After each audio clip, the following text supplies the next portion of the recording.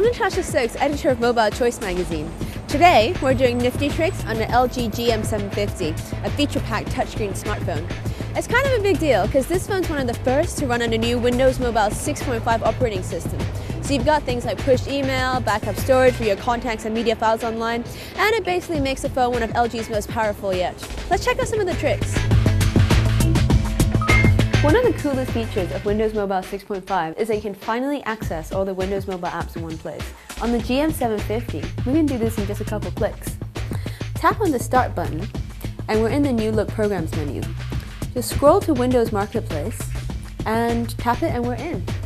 So you can check out what's been downloaded the most popular, some recommended apps showcase, or if you know what you're looking for, just search for it. Everybody needs Facebook, so let's download that. So just tap Install, and the application will download and automatically install in your Programs menu. And that's nifty trick number 1. The GM750 can also run several programs at the same time, and there's a quick way to switch between them. Check out this dedicated multitasking button on the side. Press it, and you'll be taken to a screen of programs that you have open. You can scroll through them till you reach the one you'd like to enter it, and there you are. Press the button again to go back into the multitasking screen. And from here, you can also kill any program that you want to end, just by tapping the X in the corner. This screen is also viewable as a list form.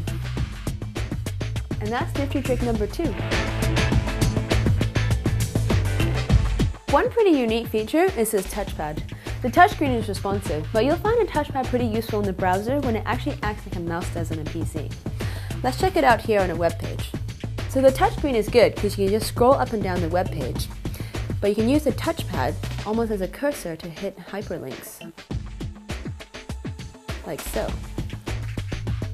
It basically makes it easier to hit links that are small or really close together, like they tend to be on mobile sites.